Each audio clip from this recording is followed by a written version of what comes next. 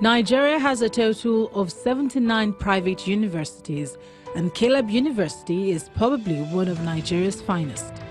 With programs in 9 different courses like computer science, industrial biotechnology, and mass communication, and more.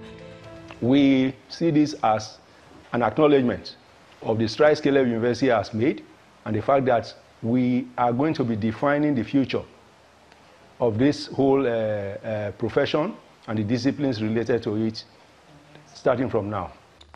With plans to create a larger school of communication at this building, students in Department of Mass Communication have been given the opportunity to learn practical skills and are also taught international standard of news gathering and news breaking. UNESCO, which is the United Nations Educational and Scientific Cultural Organization program under the UN, felt that they have to come in to help especially developing countries. And Caleb University had been chosen as one of the few universities that they want to use as a pilot study to engender the aspect of media and information literacy curriculum into the program of university.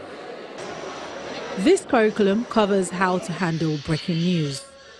One of the things we've tried to do is let them know that information is power, and so you need to be careful with information. You don't want to just keep sending out information without verifying the credibility of the information you're sending out. And we've given them the tools to use when verifying and checking for that information. And the students say they have accepted it well.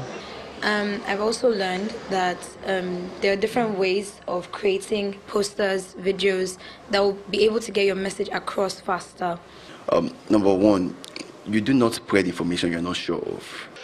With the wealth of knowledge students are exposed to as members of the Media Information and Literacy Club set up by the university, the management believes the new generation of young graduates will take proper information dissemination to the next level.